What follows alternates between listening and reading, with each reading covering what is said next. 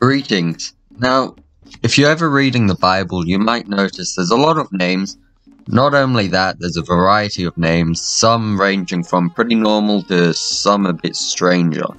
Now, ones like David, Samuel, and Hannah might seem pretty common, you might, even if you haven't read the Bible, even if you didn't know it's in there, these names seem pretty common and are familiar to you on a day-to-day basis. Well, they start to get a bit stranger. Ones like Abraham, Jesus, which is actually just a taking on Joshua, which would have been Yehoshua in Hebrew, and Delilah. Now, chances are you've heard these names. Some characters in history have these names, but they might seem just a bit more strange. Well, then they get weirder, and you get names like Zebulun, Issachar, and Dinah. Now, you might start having trouble figuring out what gender the person is, because they're not really common names. Zebulun is a man's name, Issachar is a man's name, and Dinah is a woman's name. Now, one guy, Jacob, named three of his children those names. So this is just one guy naming his children with these weird names you might have never heard of. But you might think, maybe in their culture that's normal, and surely the names can't get any weirder than this. Well, yes, they can.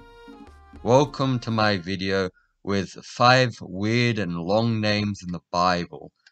They're gonna get a lot weirder.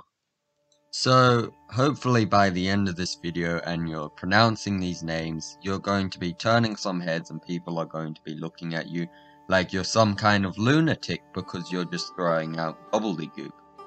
Good luck, and yes, like and subscribe. It's great help, please, and watch the video. Thank you. This first name you're probably familiar with if you watch this channel because I named one of my golems it. It's a name I like throwing around, and this name is Zaphnathpaaneah. Yes, Zaphnathpaaneah. Did you get that one right? It is a rather strange name at first. Now, this guy actually has another name, which is Joseph. Yes, much more regular name. Joseph went down to Egypt, and the Pharaoh named him Zaphnathpaaneah because the guy just seemingly didn't have a cool enough name. If you had trouble with the first name, well, you're not gonna like this one. Nebuchadnezzar. Nebuchadnezzar. That's right. Somebody woke up one day and had a son, and they looked at that thing and they says, I'm gonna name that thing Nebuchadnezzar. This guy is considered the greatest Neo-Babylonian king, so he's pretty important and you might have heard of him, even if you haven't read the Bible, but his name's thrown around a lot, I guess. Now, this king is the one who destroyed Jerusalem and started the Jewish exile in Babylon, so if you're naming your child Nebuchadnezzar, it's probably not a good look. The third name, Mahershalalhashbaz. Mahershalalhashbaz. This is the longest name in the Bible, and by far the weirdest. This name means, in making speed to spoil he hastens the prey, and it's alluding to the destruction of Syria and Israel by the Assyrian Empire. So, the guy's father, who was a prophet, literally named their son a prophecy. So, Mahershalalhashbaz is literally a prophecy. This fourth name is pretty weird. Chushanrishathaim. Chushanrishathaim. Now, you might be thinking, why is this one so weird compared to the other ones? Well, you see, this guy is king of Aram Naharaim. Aram Naharaim. Even this guy's state is a weird name, and he was the first oppressor of Israel, and was defeated by Othniel after 8 years.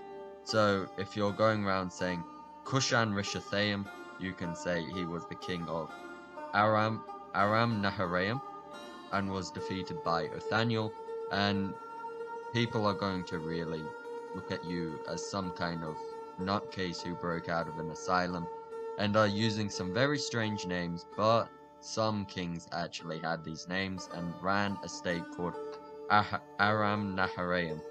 Why can't we have names like this now? Our fifth and final name is Mephibosheth. Mephibosheth. Yes, Mephibosheth sounds like I'm spitting some kind of evil curse. While it might not be as impressive as other names like Mahershalalhashbaz, it is a pain in the butt because I've had to record this thing many times just to get Mephibosheth the proper pronunciation each time, because at this point I can't pronounce anything properly. Mephibosheth is the son of Jonathan, who was the son of Saul, or if you want to be complicated, Saul. Saul was the first king of Israel, which makes Mephibosheth the grandson of the first king of Israel. He couldn't walk properly because he was dropped as a child and had to be cared for by King David, who was the second king of Israel. So if you want to turn some heads, you get to pronounce these funny, weird names which are making my tongue want to fall out. Finally, if you have made it to the end of this video, thank God you have reached here, because I am going to make my life hell by pronouncing all of these names: Zaphnathpaaneah, Nebuchadnezzar, Mahershalalhashbaz, Chushanrishathaim, and Mephibosheth. I did that first try, thank God. Thank God. These names work. I just tested them on somebody and they thought I was an escapee of a mental asylum. So if you go around using these names, people are going to think you're a nutcase and they're going to turn their head and look at you really weird. So I recommend using these in public, definitely. Thank you for watching to the end of this video, and if you like this kind of video I can do more, which is basically just me suffering. But my plan was just to do a fun video to get a video in this month, and I'm probably going to make another video later on just talking about my channel. So thank you for watching once again. Please like and subscribe. I sound like the cringe Geniuski at this point, but really I appreciate it so much. And to those who have recently liked and subscribed to this channel, thank you for doing so, and goodbye.